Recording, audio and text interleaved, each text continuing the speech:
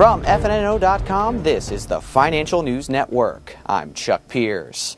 SLM Corporation has announced in its annual report how America pays for college that the average amount of families pay for college is down 5% this year. The report states that the average amount has fallen to $20,902 from $21,889. This is the second year in a row that college spending has declined, with the 2010 average being just about $24,000. The report cites a move toward lower-cost community colleges as the cause, rather than any significant decline in prices.